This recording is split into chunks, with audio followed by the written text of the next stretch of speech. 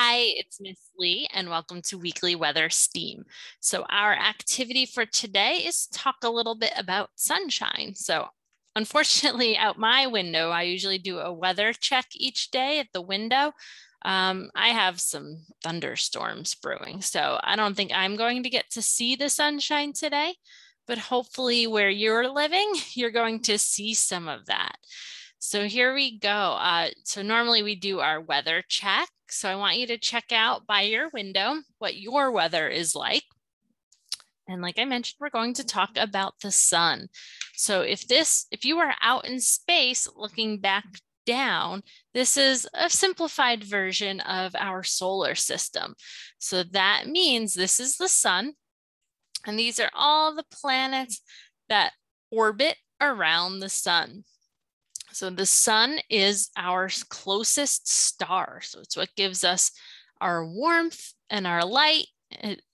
Our motion around it gives us our seasons. And what part of the earth is facing the sun is what gives us our night and day. So I want you to first stand up where you are. So you see we have our sun on the screen. So you're facing the sun. So if you're standing up, we're going to pretend that you are the earth. So right now on the earth, we're facing the sun, right? So this is our daytime.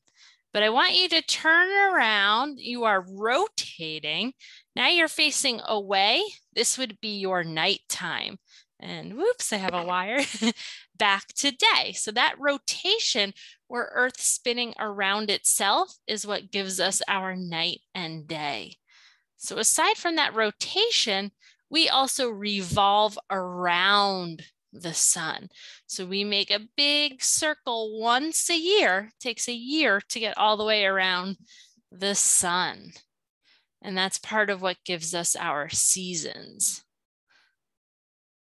But I don't want to make this total class about space, but the sunshine also, like I said, it gives us our warmth, and it also helps the flowers bloom, the grass grow, the trees, and that helps give us food. So that starts off our food chain because animals and other are going to eat the grass, they're going to eat fruits and vegetables, and it's going to start off the whole food chain. So the sun is super important for our planet. But so is rain sometimes, like I'm having today. So we need the right balance. We need sunshine, and we also need rain. And the sun is also what helps kick off the water cycle, which is what brings on rain. So the water cycle just shows you the way the water moves through the planet. So most of the water is in the ocean. But when the sun comes out on a nice warm day, no clouds, it heats up the surface of the water, and that water starts to what we call evaporate or go up into the sky. But eventually it cools down and it starts to form a cloud, and this is called condensation. But once you have enough condensation, the water and the moisture will start to gather in that cloud, and it's going to get really heavy.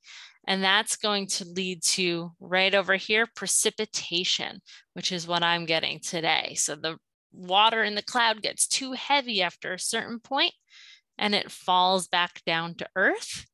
And then the whole cycle repeats itself. The water finds its way back to the ocean, heats up, and evaporates. So that's why we call it a cycle. It's like a circle.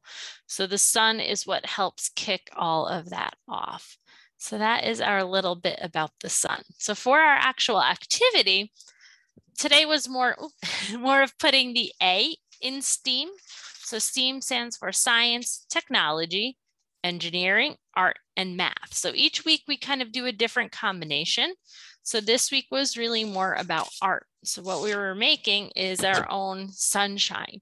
So with a plate, we either painted it or colored it yellow.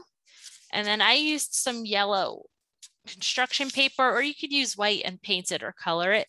And I attached it to look like the rays of the sun. There you go. So here is our sunshine. And one other fact was the light from the sun. We saw how it was just like a burning ball of gas. It takes about 8.5 minutes for that light to leave the sun and come to the earth. So about the length of this video is how long it takes for the light from this sun, which is our closest star, to reach our planet and help kick up all those wonderful cycles I talked about. All right. Thank you so much for joining me. I hope this was helpful.